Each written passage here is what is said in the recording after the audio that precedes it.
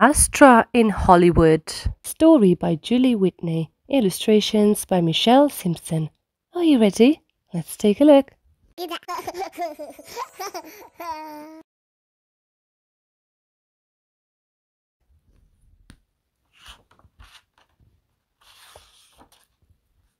To my Astra fans, be kind to your friends, both old and new, although they may be quite different from you, and lend a helpful hand whenever you can, just like Astra and Captain Dan.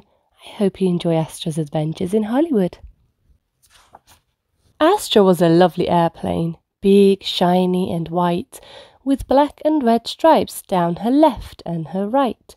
She'd landed last night at her new home, LA, where the weather was pleasant most every day. Her new owner, Stu, was a very nice man, and her big new hangar was certainly grand. Her first evening there, she met a few other planes. Two looked like Astra, while one looked quite strange. The first was a Learjet, lustrous and sleek, who made Astra so nervous she could barely speak. She purred, "Hi, I'm Lana. Haven't seen you around. I guess you must be the new plane in town." "Yes," stammered Astra. "I flew here last night, all the way from Ohio. It was quite a long flight. I'm a corporate jet. Astra, my pilot's Captain Dan, and my new owner, Stu, is a traveling businessman. Well, movie stars use me to fly coast to coast. I carry the rich and famous, but I don't like to boast. I fly 600 miles per hour, Astra said to the jet. "Me too," said Lana, "without breaking a sweat." Astra couldn't help fretting, though Lana seemed kind. Could she ever compare to a jet so refined? Parked next to Lana was a cargo plane, Hank, who held 60,000 gallons of fuel in his tanks. Hank was gigantic, 10 times Astra's size, and when he spoke, he looked down at her eyes. "Well, hello, little plane. I'm Hank. Who are you?" I'm Astra," she muttered. "And what do you do?" "I fly important packages to people worldwide," he said, gazing down with a look full of pride. "I fly the skies with my pilot, Captain Dan, and my new owner, Stu, who's a nice businessman." "You have just one pilot? Well, you are rather small, and it's not like you have heavy packages to haul. It takes 3 pilots to fly me overseas, where I'm headed tomorrow, so I must get some zzz. I suppose I will see you around, little plane. Or rather, I will once I get back from Spain." Hank was very important, shipping international post. Astra couldn't top that. She just flew coast to coast. At the end of the hangar was an odd-looking plane, with 2 spinning arms like a big weather vane. Astra had certainly never seen one of these, and found herself wondering what could it be. "Hello there," she said. "I don't believe we've yet met. I'm Astra. I'm a corporate jet." "I'm Helen, a helicopter, and I like to hover, and LA's rush hour is my job to cover. By keeping a lookout when flying quite low, I can also fight crime in action below. I can fly backward and sideways too. Something a plane most definitely can't do, that's for sure," said Astra. "But where are your wings? Surely you need them to do all these things." "My wings are these rotors and they give me lift." "Amazing," said Astra. "What a very special gift." "Thanks," Helen said. "Now I must wind down for the night. I'd chat a bit longer, but tomorrow's an early flight." Astra liked her new friends, but was still feeling down. It wasn't easy being the new kid in town. The planes in his hangar were quite different from her. Learjet Lana had an engine that purred. She flew famous movie stars to and from their sets, a much glitzier life than a corporate jet gets. Hank had 3 pilots and flew mail overseas, and Helen could hover and help to catch thieves. Astra's 3 brand new friends did things she never could do, and by the time Captain Dan strolled in, she was feeling quite blue. Captain Dan covered her up, and Astra closed her eyes.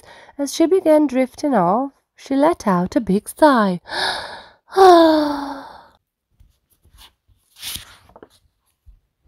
The next morning, Lana seemed rather upset when the movie star complained as she boarded the jet. As her team struggled to get the bags stowed in the plane, a light bulb went off in clever Astra's brain. She had plenty of storage for the movie star's gear, and was happy to help her new friend, the Leah. She said, "We'll fly the bags and you fly the star. We are happy to help you. The trip isn't that far." Captain Dan stowed the baggage safely inside, and soon Lana and Astra took off side by side. But when the pals returned safe to LA, another crisis had already come into play. 2 pilots rushed in and startled poor Hank, while the ground crew hurried to fill up his tanks. His flight was now early as Spain needed their mail, but without his 3rd pilot, Hank couldn't set sail. In San Diego, Pilot 3 was caught in a delay, but Astra was sure that she could save the day. As Captain Dan started her engine with a smile, she called, "Don't worry, Hank, we'll be back in a while." In less than an hour, nimble Astra returned. With his 3rd pilot there, Hank's engine could turn. Astra, my dear, you're a mighty little plane. Without you, we might not be headed to Spain. Thanks to Astra's fast flying, Hank took off on time. He tipped a wing in farewell as he started to climb. Just as Astra was bidding her new friend goodbye, she noticed that Helen looked ready to cry. Her rotors weren't turning, her engines wouldn't start. She just couldn't lift off, bless her sweet little heart. With a worried look on her face, she tried and she tried, but it seemed that her engine had just up and died. "It's almost rush hour, now what will I do?" "Don't worry," said Astra. "We can help you out too." Captain Dan reached out to an old Navy pal who flew chopper tours all around southern Cal. No sooner did Captain Dan and Astra depart than they were back in the hangar with Helen's new part. When her rotors were turning and she could finally lift, Helen shouted, "Thanks, dear Astra, your friendship's a gift." Astra was happy to have helped her new pals. This day had done wonders to lift her morale. Hollywood was starting to feel like a home, and with 3 great new friends, she would never be alone. Just then, Stu waltzed in, grinning from ear to ear, and said, "I hear you helped save the day, Astra, my dear. You're wondering about these reporters, I bet. Well, they all heard that you are one fast, clever jet. The news of your feats has spread wide and far, and you, my sweet Astra, have become a superstar." But that doesn't surprise me. You're a very special plane, and you do know how to use that wonderful brain. As the crew aimed their cameras, Astra beamed wing to wing. Captain Dan turned bright red. The spotlight wasn't his thing. The news team packed up their gear and hauled it away, while Stu smiled proudly and said, "What a day! And tomorrow we'll be flying across the US. It will be a long journey, so we must get some rest." Although Astra wasn't ready for her exciting day to end, she felt tired but happy as she thought of her friends. So Captain Dan pulled her inside with a tug, then put his hands on her nose and gave her a hug. As she covered her up and whispered "good night," sweet Astra knew everything would be all right. I hope you enjoyed this book, and don't forget, be good for Mommy and Daddy, and subscribe. Bye bye.